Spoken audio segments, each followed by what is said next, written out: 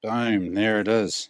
Rogues and Royals have made me this bout, and they've put an extra stud in there to give it a bit more strength, and made it extra long so that I can use it as a deer carry bout. And this is the first deer I've had a crack on, so hopefully she goes good. I reckon it will.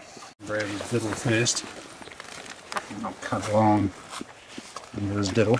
See, I'll put a little slit there, and then I'll just pull that to the side and get my knife and just try to cut down there without actually bursting his guts.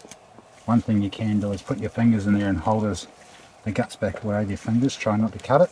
And another way is to just put the tip of the knife just in there so it's only just going through. And now I've gone there, I'm going to spin around and I'll actually put my hands in there and I'll see I've made a gap with my fingers. Now I know I'm not going to cut the guts. See, my fingers are holding the guts away from the skin. You just got to be careful not to cut your fingers when you do this with a knife, so just be really aware of where your knife is. I'll slowly go up there, go a little bit further,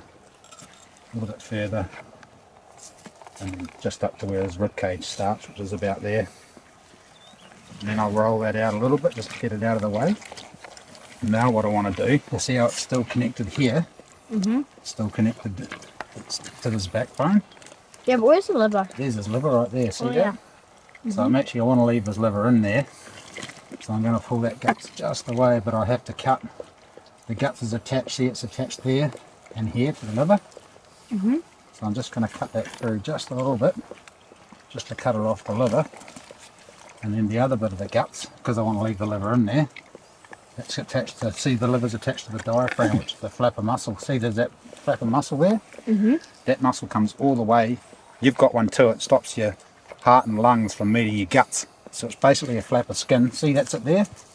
It goes all the way across and his liver's attached to that. So if I put that knife through there and I just cut that away from where it meets the liver, then I can get the guts out in one hit and leave the liver in there still. See that? And then there's just one little flap of skin to cut through. That little bit of grass there is just where his throat comes down to meet his guts. And there's his poo tube, so I'll scoop all that poo in towards his guts there, and then I'll cut that off and I'll actually tie that in a knot so none of his poo squeezes back out into the deer. There we go, and I'll just slide all his guts away out of the way there. Now his liver's still attached and he's got his heart and his lungs in there. I'm going to use this new belt that I've got to carry him out, so I'll hock him.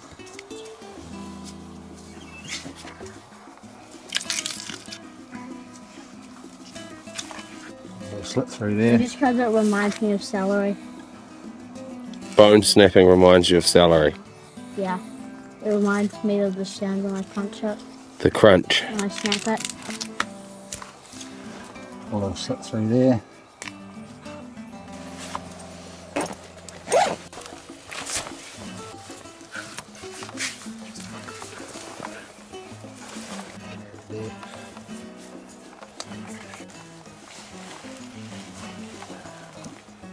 Oh yeah.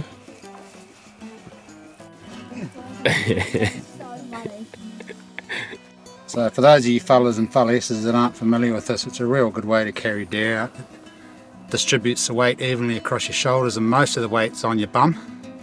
So my back isn't really uncomfortable, I'm not pinching off any blood supply. It's a real good way to carry a deer out. And I'll put the link for this belt below so you can order one if you want.